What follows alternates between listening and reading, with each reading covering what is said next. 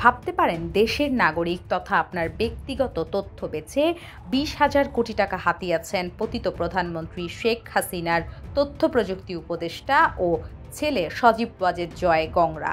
এই সিন্ডিকেটের আরেক অন্যতম হোতা সাবেক ডাক ও তথ্য প্রযুক্তির প্রতিমন্ত্রী জুনায়েদ আহমেদ পলক, এমনটাই অভিযোগ উঠেছে।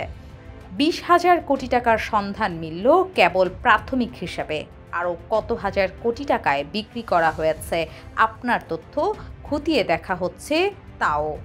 ডিএমপির মিডিয়া অ্যান্ড পাবলিক রিলেশনস বিভাগের উপকমিশনার মোহাম্মদ তালেবুর রহমান যেমনটা বলেন, নাগরিকদের ব্যক্তিগত ওই যে তথ্যগুলো, এই তথ্যগুলো বিভিন্ন প্রতিষ্ঠানের নিকট বাণিজ্যিকভাবে ক্রয় বিক্রয়ের মাধ্যমে প্রায় 20,000 কোটি টাকার ট্রানজ্যাকশনের তথ্য আমাদের কাছে প্রাথমিকভাবে আমরা পেয়েছি।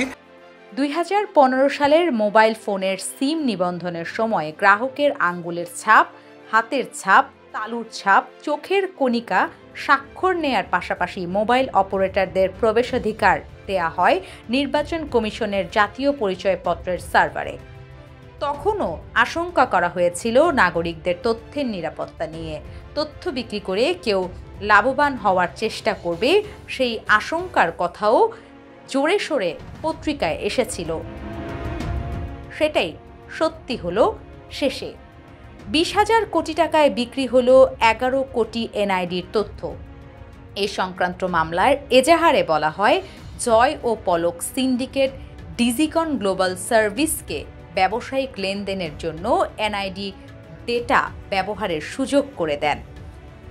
দেশ বিদেশে এই ডেটা প্রায় 182টি জায়গায় বিক্রি হয়। এর মধ্যে বায়োমেট্রিক আইডেন্টিফিকেশন সহ 46 ধরনের ব্যক্তিগত তথ্য রয়েছে। এ ঘটনা মামলায় ডিজিকন গ্লোবাল পরিচালক ওয়াহিদুর রহমান শরীফ, ইজি ডেটা সেন্টারের সাবেক পরিচালক তারেক এম বরকতুল্লাহ ও আইসিটি মন্ত্রণালয়ের সাবেক সিনিয়র সচিব এম জিয়াউল আলমকে আসামি করা হয়। ইতোমধ্যে তারেক এম বরকতুল্লাহকে গ্রেফতার করেছে পুলিশ। তথ্য বিক্রির এই চক্রে জড়িত রয়েছে আরও বেশ কয়েকটি সংস্থা। আইসিটি মন্ত্রণালয়ের অধীন বাংলাদেশ কম্পিউটার কাউন্সিল অনেক তথ্য বিক্রি বা হস্তান্তর করে ডিজিকন গ্লোবাল সার্ভিসকে।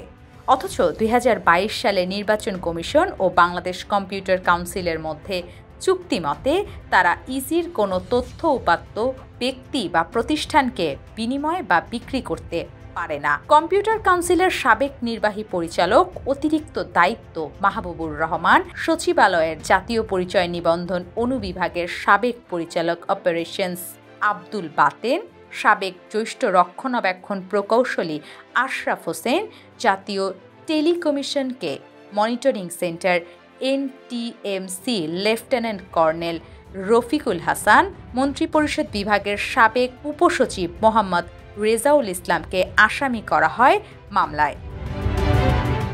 বিশ্ববিদ্যালয়ের সিএসি বিভাগের সাবেক অধ্যাপক ডক্টর হায়দার আলীও এই মামলার আসামি। তিনি কুমিল্লা বিশ্ববিদ্যালয়ের ভিসি হিসেবে নিয়োগ পেয়েছেন সম্প্রতি।